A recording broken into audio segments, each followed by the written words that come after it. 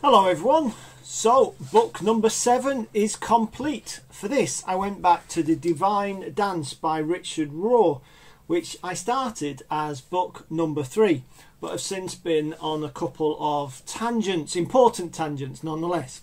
That said, it is a book which probably is not well suited to a single sitting anyway. Now it's very different from the sorts of books I would normally go for. It's certainly not a book which just imparts information for me to learn. This book isn't like that. It's not about learning something new. It's about painting pictures that might help us experience something afresh that we already know deep within ourselves. To that end, finishing it shortly before I go off to walk the Northumberland coastal path next week is very timely. It's a book to ponder and embrace.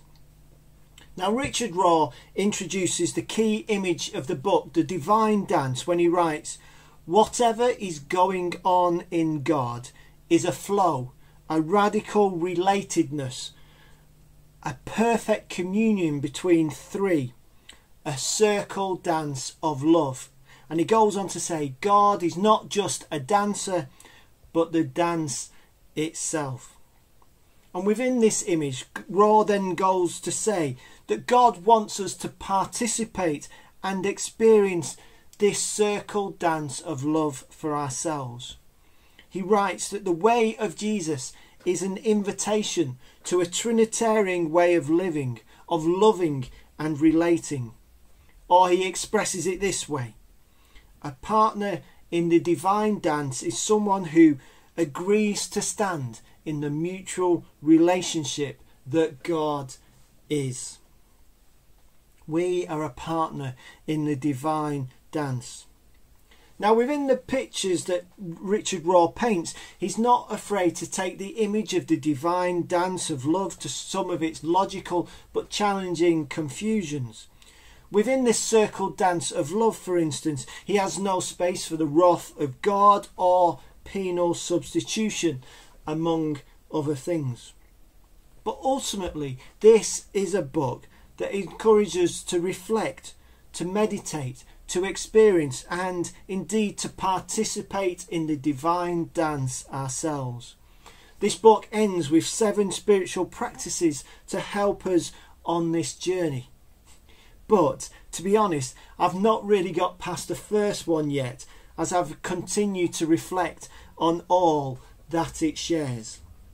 Now, the first practice that he shares is certainly not a radical new practice. It's one that's been practiced and used by billions of people throughout history. It is simply the sign of the cross.